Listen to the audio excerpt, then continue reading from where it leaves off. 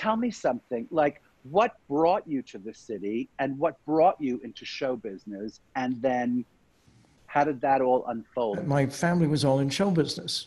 My dad's family came from Russia in 1890, and my grandmother in 1907 went to a Nickelodeon and said they were going into the movie business, which was ridiculous because one of the boys was in the ice business, one of the boys was doing something else, somebody played an organ. And she said, no, we're going to go in the movie business. 15 years later, they had built 120 theaters in the Chicago area. Wow. And 10 years after that, all their business was done with Paramount because you were able to have monopolies at that point. So Paramount, the Balaban and Katz theaters, which you probably noticed when you were in Chicago, the Chicago Theater is one of them, and a lot of them are torn down by now. But the Balaban and Katz theaters only showed Paramount's movies. So Adolph Zucker became best friends with my uncle, Barney, who was the oldest brother and a really sweet and lovely man. But my dad was 24 years younger than his oldest brother, Barney. So Barney then becomes president of Paramount, and the family still has the movie theaters, and they all went, a lot of them became Republicans when they took away, when the monopolies weren't allowed to exist. They were so mad at Democrats, I think, they thought for doing that.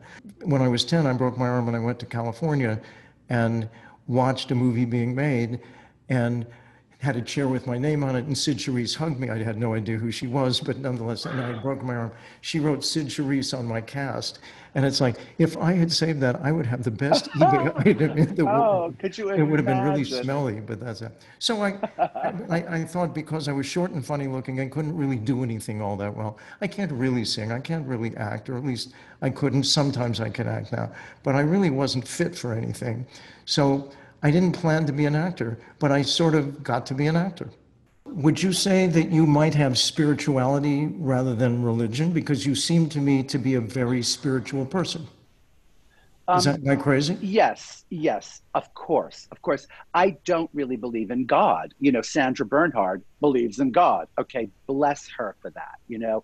And, you know, can I say something? The more I think about the fact that Sandra Bernhard believes in God, the more I tend to think maybe I'd have to believe in God now because she's so incredibly smart. Can you talk about your mom? Because frankly, I have to admit it, I reread your memoir the other day, so I'm like fixated on things from your memoir. One of them is your relationship with your mother from the very, very earliest time. It was almost like she was molding you and feeding you so many, I'm sure there were difficult things too, but so much of you as an adult seemed to come from your mother. Yes. I mean, the thing about the relationship that I have with my whole upbringing, the school that I went to, my family, you know, the one shining kind of star in the whole scenario is my mother. She was like incredible. She was funny and like, and erudite. She read everything. Like my mother was such a reader. She still is, you know. She has this thing with my husband, Arnold, who she loves, by the way. Was that easy to happen? Yeah. I mean, by the time, no, yes, God, who knows the answer to that, right? But by now, she kind of adores that he takes care of me a little bit. You know, we had dinner one night after I had this terrible accident about 15 years ago where I was in like, you know, traction and I couldn't walk for a year. It was really scary. And we had dinner thereafter at Il Cantinori, my favorite restaurant on 10th Street, with Arnold and my mom. And she said to him, darling, you are the best son-in-law. I can't believe you were so wonderful to my son. You took care of him. And you know if the shoe was on the other foot. And he said, yeah, let me stop you. I know. Best care money can buy. Right? Because he knows I'm not taking care of him. He knows that, right? So that's a funny story, but that's true. She adores him. Am I right to think that fashion, from reading your book, seemed to be so much at the center of your life and designing? And as I'm talking to you now, I'm realizing that really is what is at the center of your life is being creative. And it's whatever it takes to be creative. That's right. And it's not the same. So if I asked you about your first fashion show in Perry Ellis, you could talk about that, but that doesn't excite you. No, you know, it embarrasses me a tiny bit, right? That I actually put so much sort of importance on such a crazy such a crazy thing as fashion. It was what I was. It was my entire life. For years, I really cared about the length of a skirt and the height of a heel and the way someone's eye makeup was applied. It really was my entire life. And it was a great thing, I think, for a person in his 20s and 30s, But then to be saddled with that for the rest of your life, it's like, I don't care. I'm sorry, I don't. I love beautiful things and I love quality, but I think like, are people too thin or too fat or too tall? I mean, is that really what we're doing? Do we really have to inflict those kind of ideals onto these kind of passe ideals onto people? Is that part I of the don't know fun what. of QVC for you? Is you're getting to design for Yes, real people? part of the fun of QVC for me is that it's like, just really good quality, I think incredibly accessible, like most people can afford this stuff. And it's hilarious and so real, that's part of the fun of it.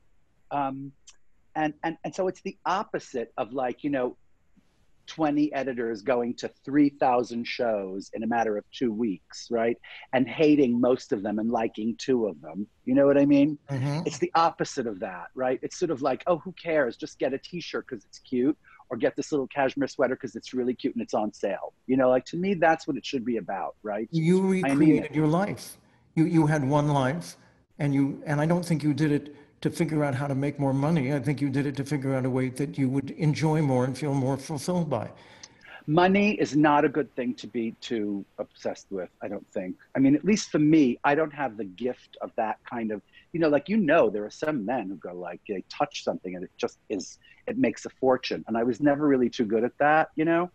I was always kind of most concerned with what it was like to be in the room doing what I do and loving it or not liking it or being bored. Boredom, darling. Boredom is the devil. Boredom is the worst thing in the world. I think boredom is like worse than anything. So I'm not kidding. Like I even like people based on the fact, like, I don't care if they're moral. I don't care if they're, like, I don't care what they are. As long as they're not boring, as long as they're like interesting.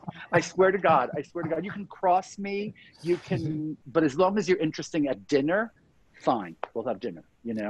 I If you mean that. could, if your older self could talk to your younger self, what would you tell your younger self? Well, here's what I would tell my younger self. I would say that even if you don't feel very secure in who you are or what you look like, really, because I think I never really felt too secure about what I looked like.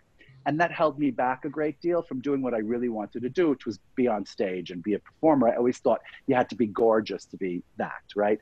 And so I would want to tell my younger self that, like, that sort of thing doesn't matter. What matters is your conviction and your kind of enjoyment of whatever it is you're doing. And so, like, I actually think persistence is what I would tell my younger self. Like, keep at it, just stay at it for another second.